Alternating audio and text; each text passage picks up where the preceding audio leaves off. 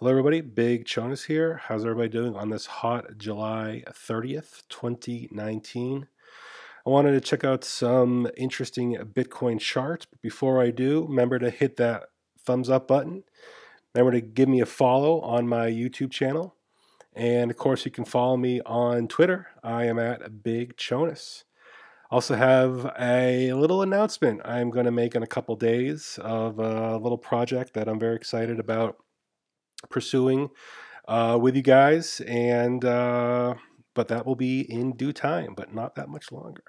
So let's get into it. Okay, so I'm on the 6 hour chart here, and what's very interesting is a couple things here. I want to start with this little area of price action that we had back on the 1st of July. And we had a good bounce there. It was a really good bounce after our top here, and we bounced from this area, $9,600, almost $3,000, almost 35% bounce from the $9,600 area. We then came back and we tested it here, and we actually found another bounce when we tested it again.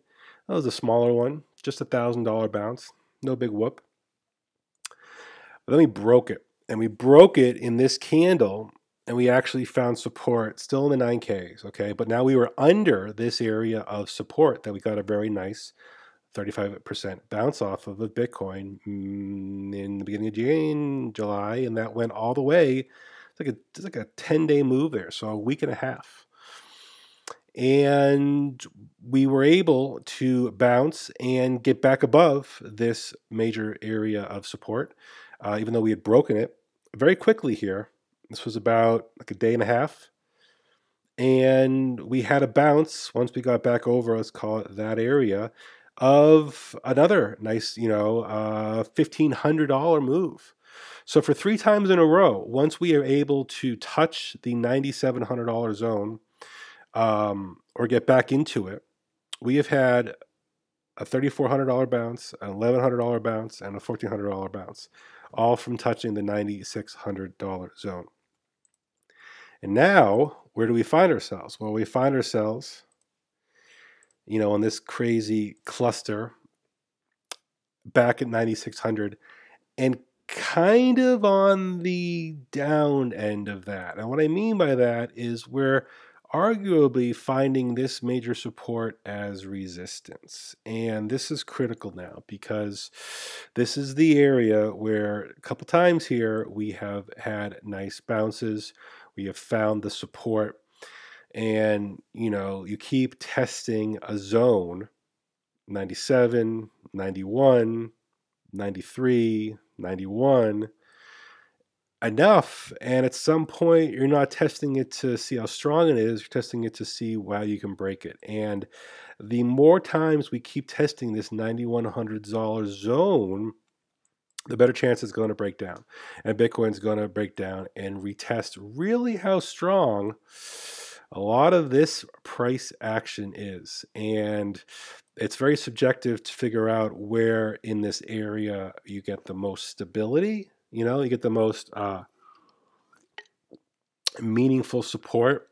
Where in this area, if we break through, is that next $9,600 zone that gave Bitcoin almost a $4,000 move.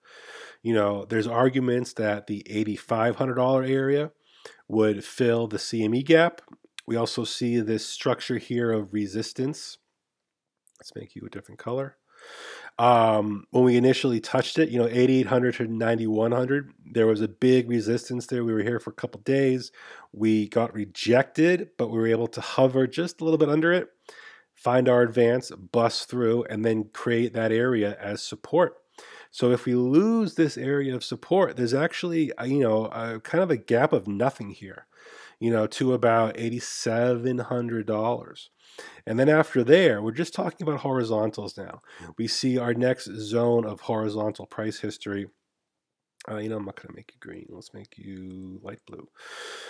Where once again, there was a stop of resistance here, but it was also an accumulation area. Okay, so a lot of Bitcoin, from a price action standpoint, was accumulated as this area, and especially down to around $7,400, was tested numerous times. So once again, we have a zone from, I'd say, the top 81, and I'd say the bottom is about $7,500. So there's our next zone. Actually, let's make this zone to zone. Okay, so we get two zones here. We get the next one that would basically get broken through, and I would still constitute anything down to around $8,800 as still holding this overall 9K area, just because there's a lot of history in this couple $100 zone.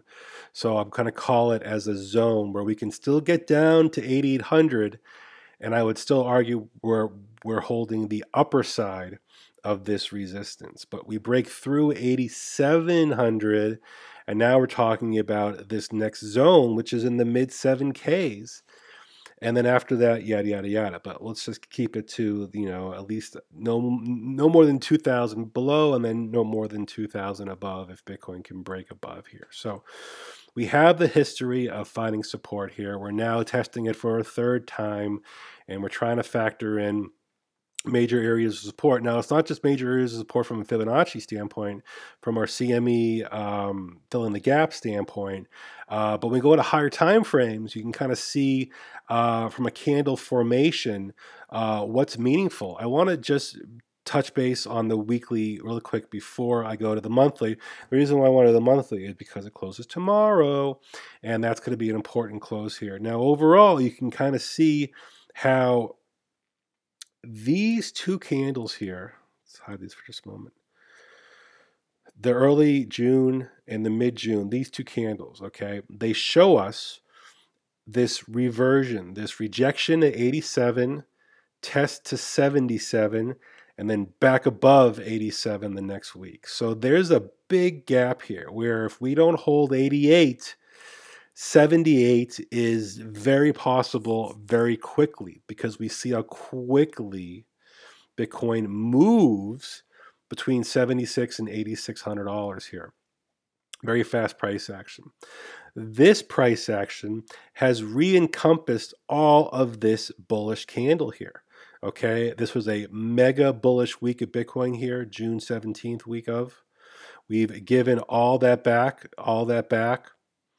And because of that, the next Maribozu-ish looking candle on the weekly can definitely be targeted all the way down to the bottom of it, just as this one has been targeted on its bottom currently. Now, just a few days into the week, very tight doji here. Don't really want to speculate too much on the weekly, but I can speculate on the monthly. And the monthly chart here shows us a very similar upper wick rejection. This is our highest volume month.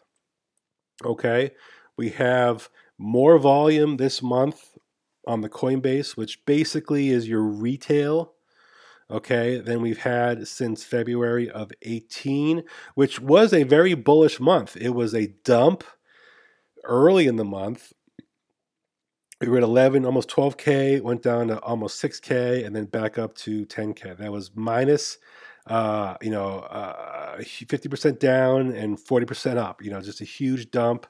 No, it was 100% down and 40% up. So been a while since we've had that kind of a volume profile. And that's a bearish candle. It's hard not to look at the candle itself and be very skeptical about the fact that we don't just have one, but we have 60 days where we tried to get above 13,000.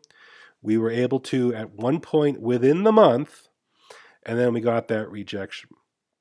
And now, since we're kind of saying not only do we reject 13 and 12 and 11, but now we're rejecting 10,000 as an area of support. So we got 1 day left, like a day and a quarter, to finish out this month, make this candle look a little bit better.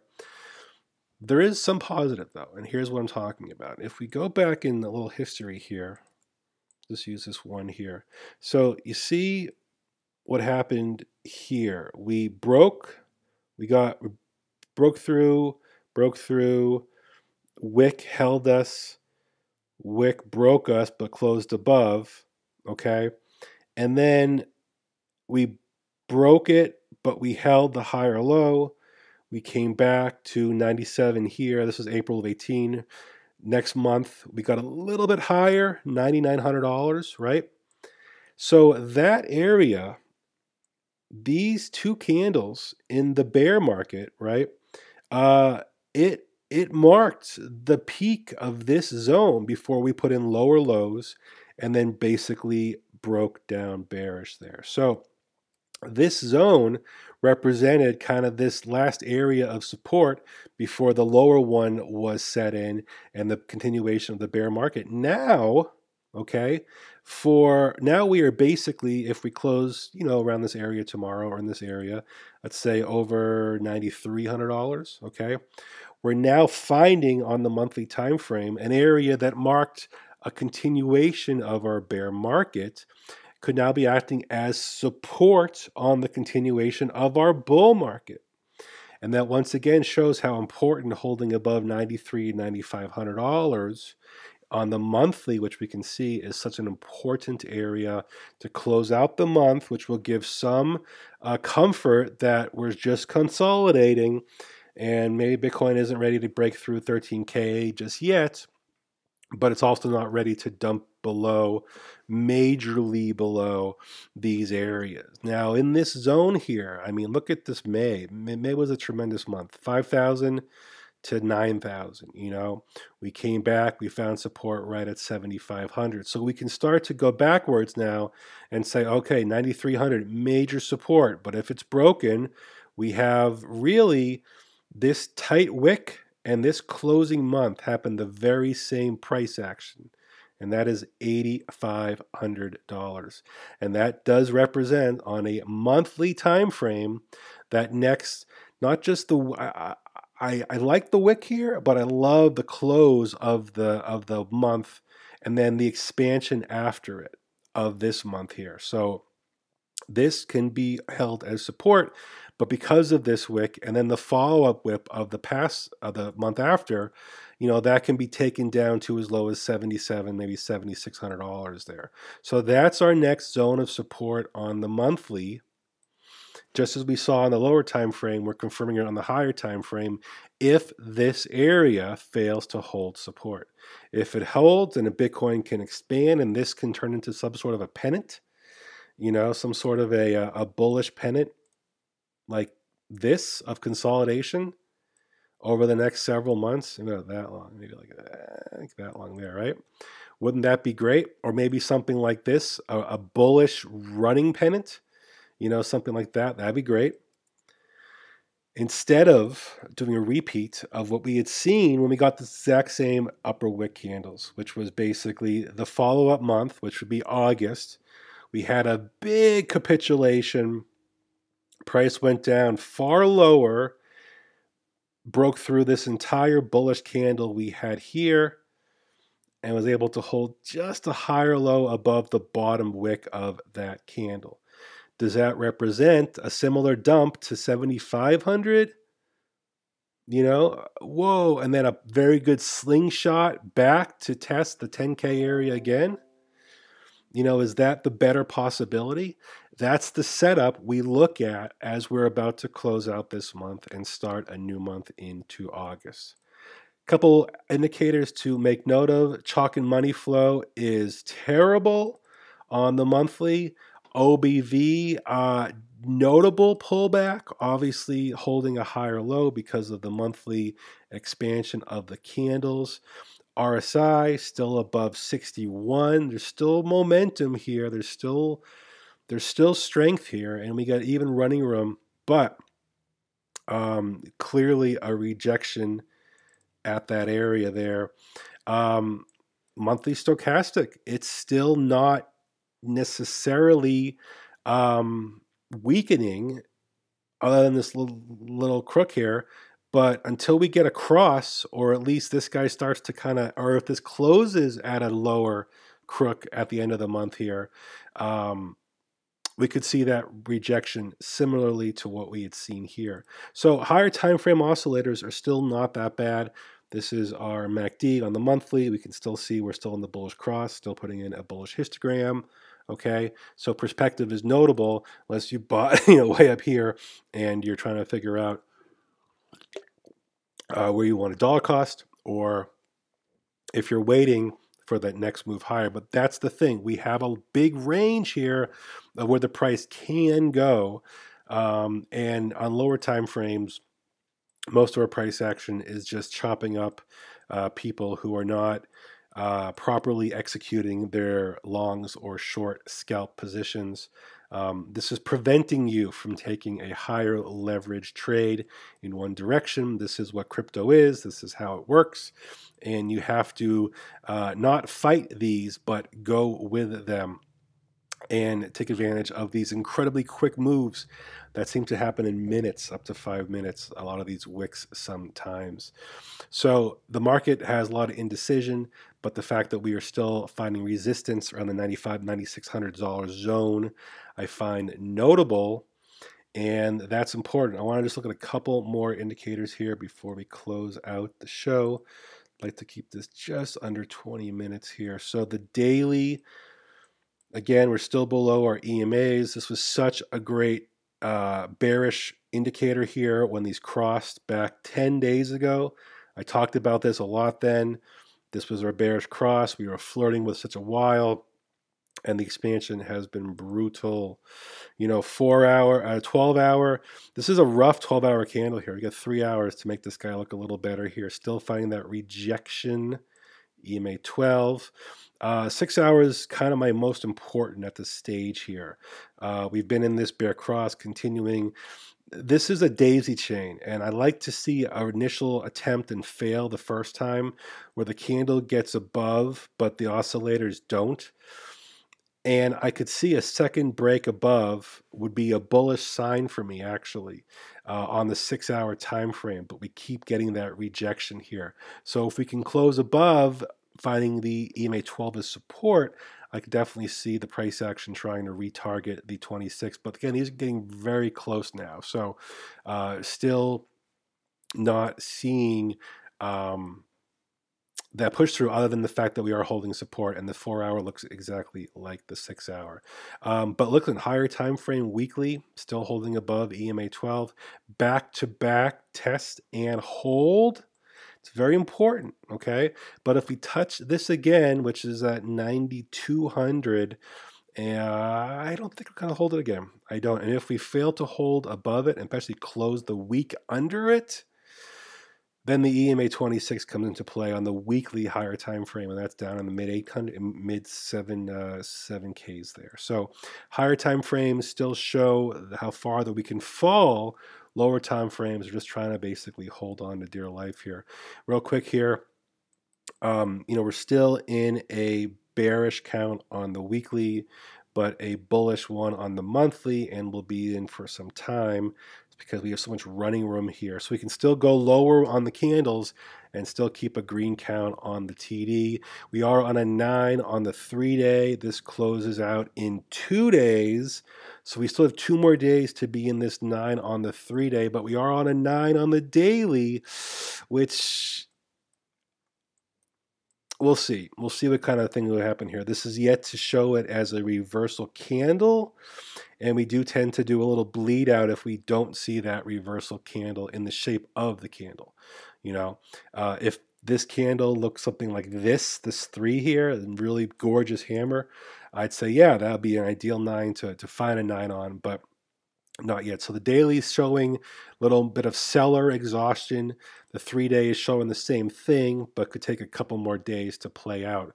And with a kind of a break, a big break to an oversold bounce would be the most ideal for Bitcoin. If we can break and then bounce good with a V here, that would be the way to do it. But you can see we're getting very tight here in our angles, in our wedges of our price action.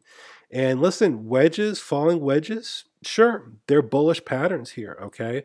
So it's still a good possibility that we can still break bullishly out of this. And we're getting pretty close to figuring out where that's going to happen. But on the 3-day, we could go into the first week of August to get the confirmation of this breakout or breakdown. But this is a bullish pattern on higher time frames in an overall bearish environment. When we're in a month-long downtrend, that is a bearish environment. I'm not going to sugarcoat it, even though we are way above and have had a great year so far in Bitcoin's price action. We have had, a very rough month from our topping end of June, and every higher low has been sold off, and a lower low continues to get put in. But very tight here on our week, on our 3-day, on our 2-day, on our daily. So something's going to give at some point here where we're going to see a little more extended volatility coming into the market. So with that, this is Big Jonas. Give me a thumbs up if you enjoyed my content. Got a big announcement in a couple days I'm excited for. Until then, talk to you soon. Stay cool out there. Peace.